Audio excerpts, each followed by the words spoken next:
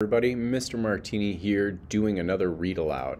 Today we're looking at the Federalists and the Anti-Federalists found in Chapter 4 of your online textbook.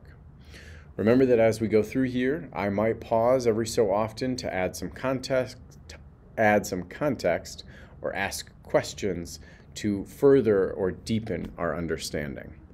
As I've mentioned before, don't ever skip by these pictures, okay? Let's see what's going on here. We got an angry mob for sure. I don't know, they got guns, they got flags, and then you got two people standing at the door. Federalist Alexander Hamilton, shown here with his arms outstretched. So here's Alexander Hamilton. He's outside of the King's College. Now, he favored ratification of the Constitution. Ratification is a word that they're going to use here. Essentially, that just means agree to pass. Okay, so to ratify something means to agree to pass it. It's important to understand that at this point, when we're looking in history, okay, we've done the Articles of Confederation. The founders of the country have realized, you know what, this is kind of garbage. They initially meet to revise them, but eventually realized this is just unsalvageable. You can't fix the Articles of Confederation. We need to get rid of them and get something new. And that new thing is what we call today our Constitution, okay? So the framers get together, they write this new Constitution, this new set of laws and rules for the government of the United States. And now after they've written it, they need all the states, or they need a majority of the states to agree to this new structure.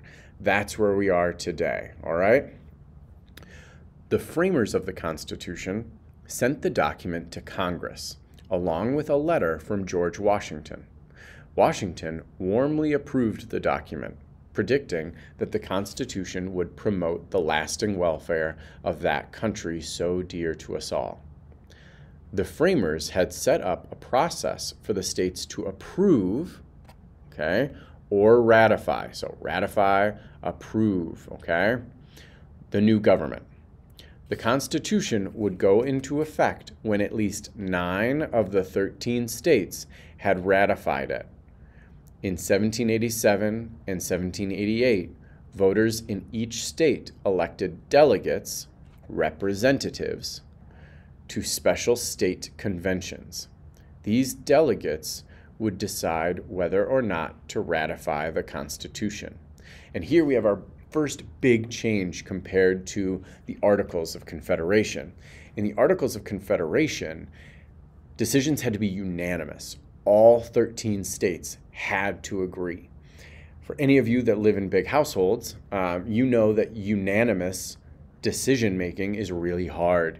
Even if you're like ordering a pizza and you can barely get 5 people to agree on the toppings of a pizza, right? Some people want sausage, some people want pepperoni, some people want onions, some people want mushrooms.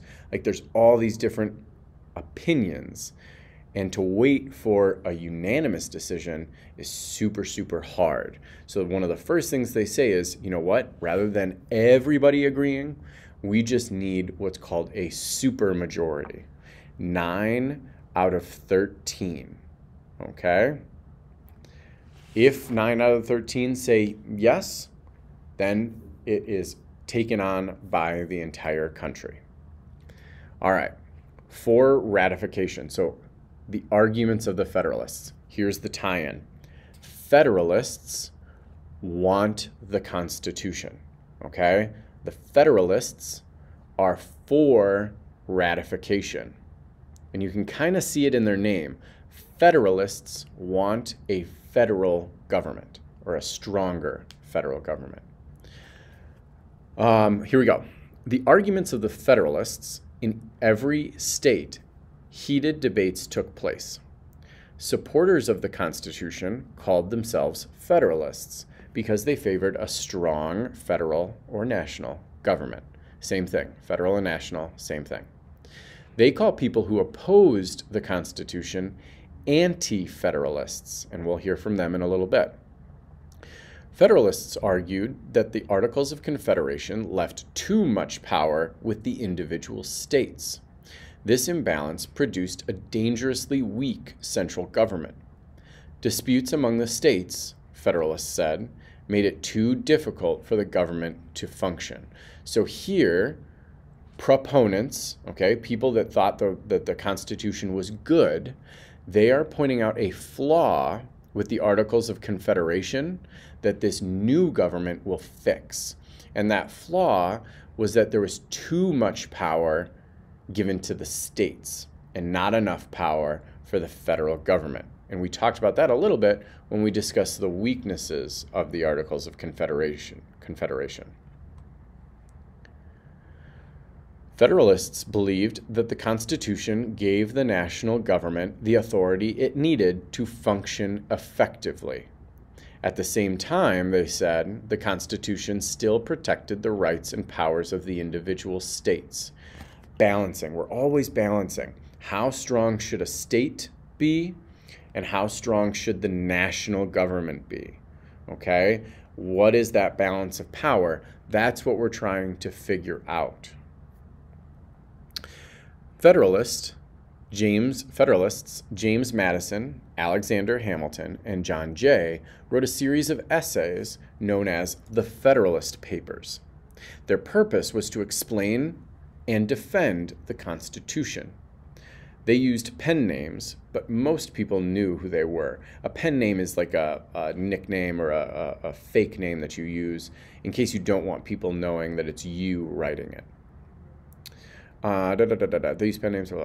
Today, the Federalist Papers remain among the best discussions of the political theory behind the American system of government. So when you're looking at how did we end up with what we have, the Federalist Papers kind of lay that out. Like, here's why we need a stronger national government. Here's why we need to take some power away from the states. Courts still refer to the Federalist Papers in making decisions about the principles and role of government.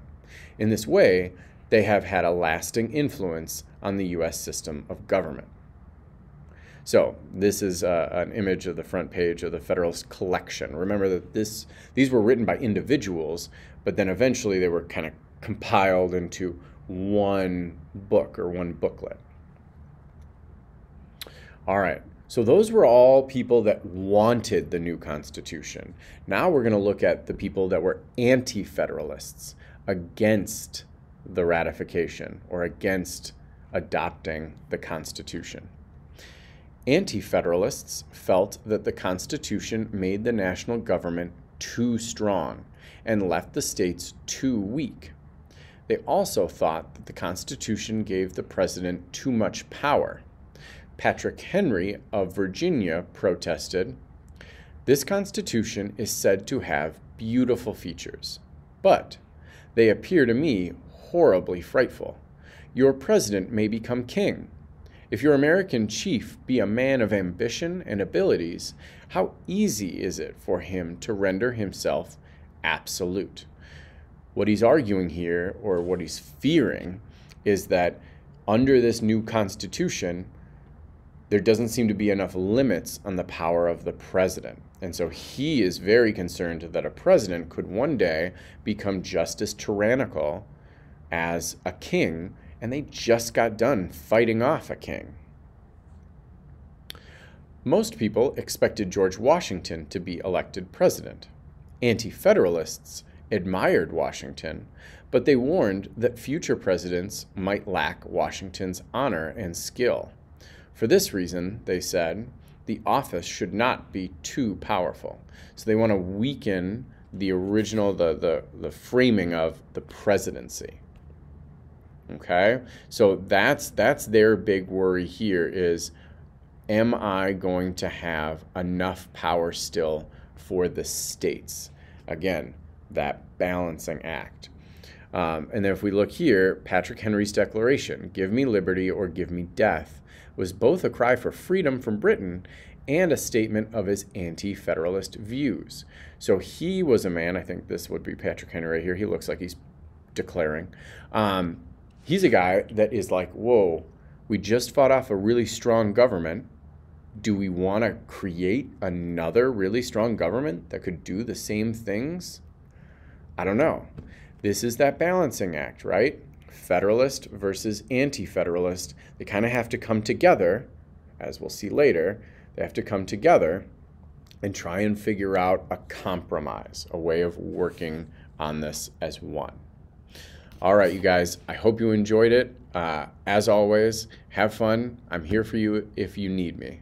All right, thanks.